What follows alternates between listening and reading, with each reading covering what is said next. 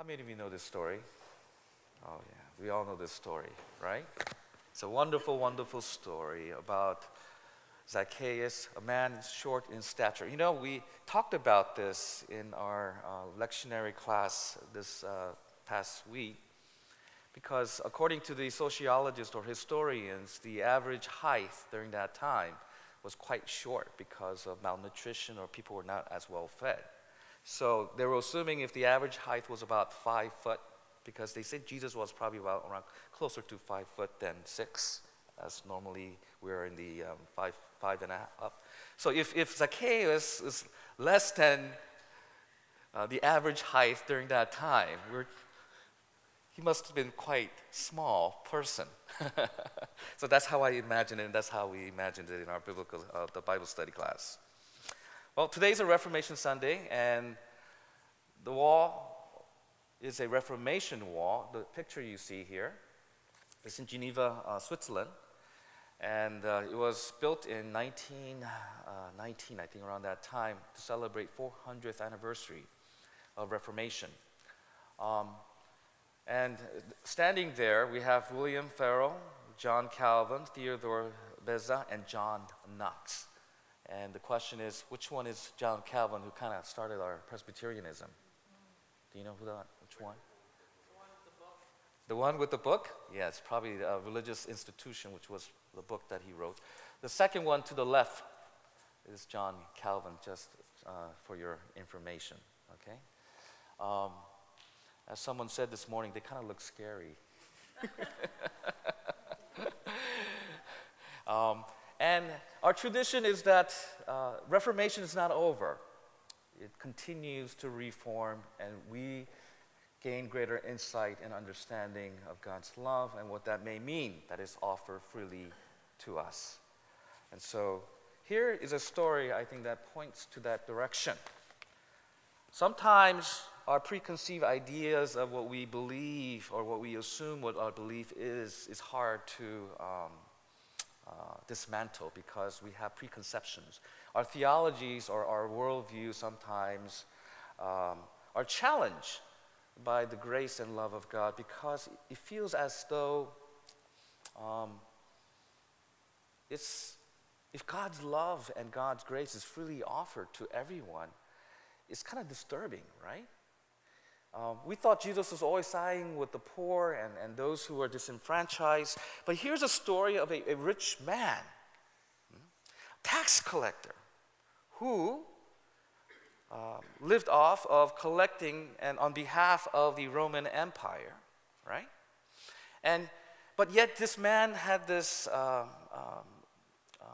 longing to meet Jesus. And when he heard about Jesus, he went up on the sycamore tree because he was short in stature to see who Jesus was.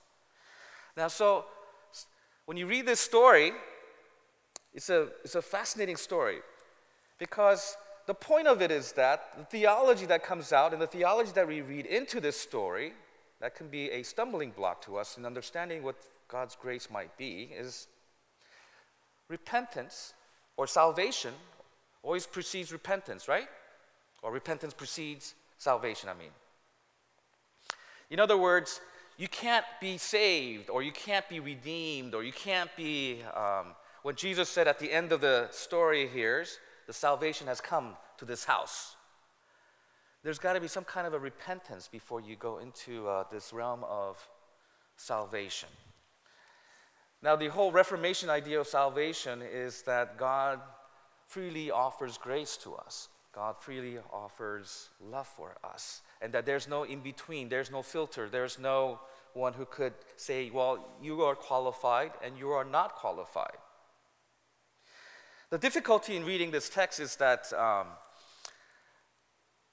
when Zacchaeus comes down and Jesus says, I must stay with you in your house, there's as if he is boasting. Right? Zacchaeus says, what does he say in response to Jesus? What does he say? Is there any repentance here? Is there repentance? There is repentance? Okay. Where's the repentance here? Give back to the people he defrauded? Okay, he said, I look, half of my possession, Lord, I will give to the poor.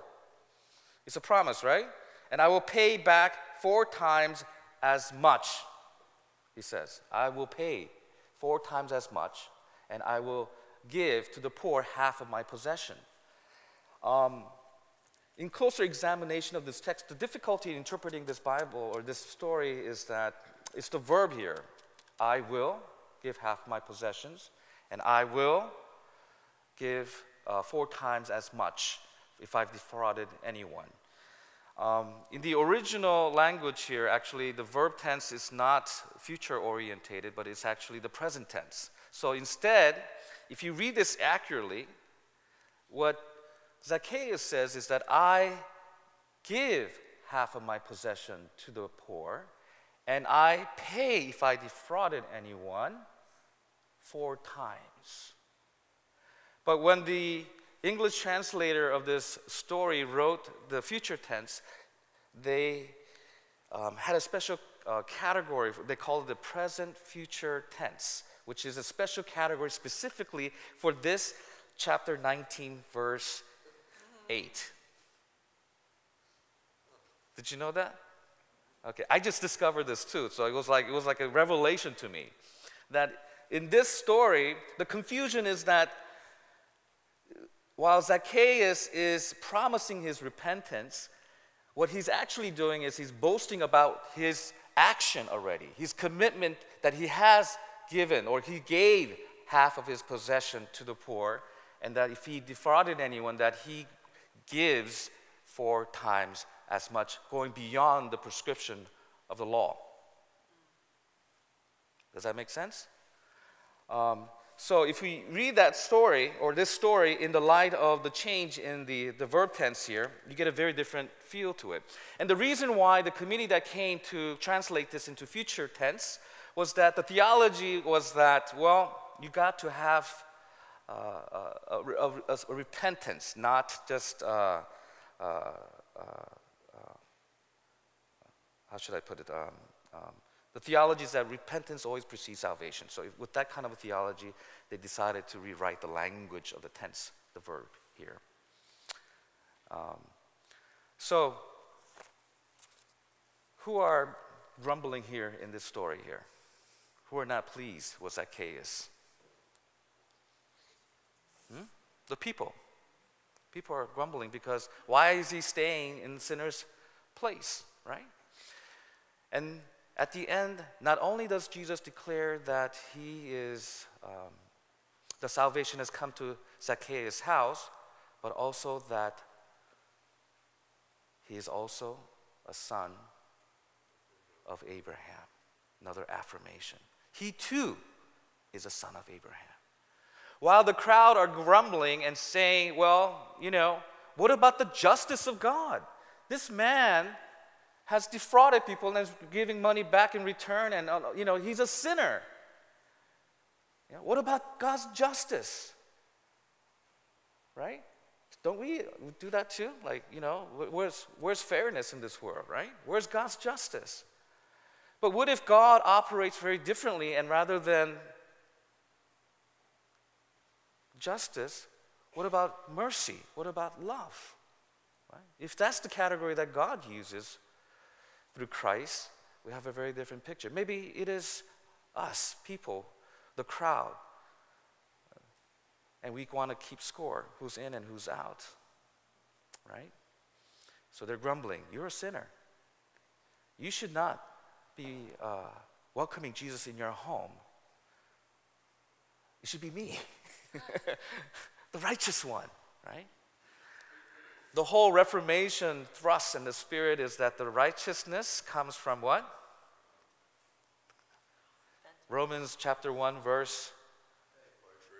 By grace and by faith, right? That it is freely offered to us. In other words, the righteousness of God to us in Christ, in other words, our relationship with God, correcting our relationship with God, having a right relationship with God and with our human beings, with brothers and sisters, is freely offered to us by the grace of God.